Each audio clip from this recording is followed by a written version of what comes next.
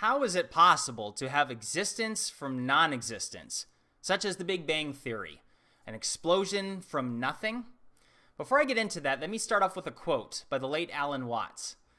What you are basically, deep, deep down, far, far in, is simply the fabric and structure of existence itself.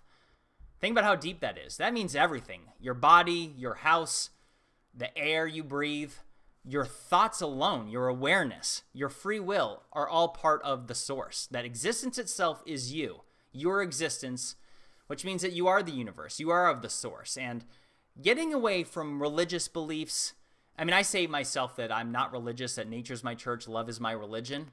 What is love? Where does that belong in this nihilistic view of something from nothing?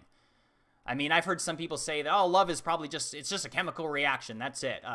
No, that doesn't fall in line with nature at all. It shouldn't. If anything, you could say it slows down nature and strongest survive and other things. And I've mentioned this in other videos. Another interesting thing to think about is our bodies. We're made up of dozens and dozens of elements. And I've talked about this in other videos, and I've got some real interesting responses.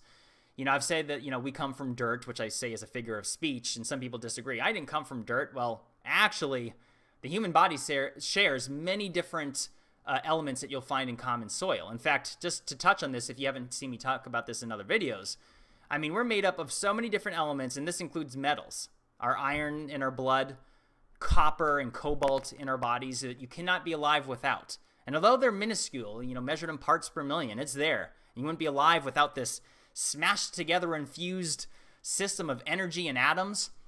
I mean, this energy that gives off life to the universe effortlessly and endlessly, that death implies life and life implies death. It's just this circle, this cycle. It's amazing. And we get too caught up in definitions. And again, I'm not anti-science. I've said this before. I mean, I think science is wrong about a number of things, just like we've been proven this throughout history that they're wrong, and we learn new things all the time. That's great. And we're also right about a lot of things too. We've learned a lot. But when we get caught up in definitions, it distracts from the nature and the awesomeness of what we're experiencing, guys. Think about this. How do you have nothing, non-existence into existence? And this reminds me of a quote from the Tao Te Ching, and I'll loosely paraphrase it, actually, is what I'm going to do. A wise man knows that there are limits to his knowledge, that there are some things that you cannot know, where a foolish man thinks he knows everything. Wow, I mean, that is just absolute truth. For some reason, the human brain cannot fathom this. Because think about it. Like, if you want to talk about God, for an example, and I don't like to use the word God because a lot of people, too many people, I'd say, get caught up in this, figure in the sky with a beard floating in the clouds, and many other people don't feel that way. But, I mean, this, of course, would raise the question, okay, well, what created God? Okay, like, it's this endless cycle of, okay, if there's a Big Bang, then what caused the Big Bang? What was the nature of that cause, right? So it just keeps going forever and ever, because what caused the cause or the ability to cause the Big Bang? Total mind fuck, right? Like, excuse my language, but, I mean, ultimately, when you think about it, it's clearly something we cannot know. If you have the universe, which is made up of all this explosion of energy, and here we are, and we're able to realize and think for ourselves that we do exist, I mean, when you troubleshoot it at its root core, I would say the most logical explanation, besides the fact that we just can't understand it, is that we're all part of this consciousness that is experiencing itself.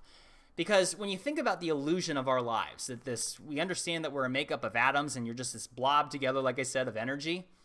What is that about? So this actually ties me into the simulation theory, which I don't exactly agree with because a lot of people get carried away with it and it seems to exclude the loving nature of ourselves and that the actual experience we're having. Like, I don't identify that we're part of some computer system that's plugged in, and it takes away from love, I should say, which is this unexplainable, mysterious awesomeness that to me proves the divineness of our existence. When I say divineness, that I would say that we're all it. So if you believe in a God, then you are God, I would say. And a lot of people, when they hear that for the first time, they don't like it. I mean, think about it, though. We can create languages. Like, you could make your own language tomorrow if you wanted to. Just assign different sounds to different meanings. Ta-da, you have a language. You can create a heaven or hell on earth experience for anyone. You can have a kid, treat them really good, or have a kid and treat them horribly, make their existence horrible, and vice versa. Think about this. We have free will, and we have awareness of our free will.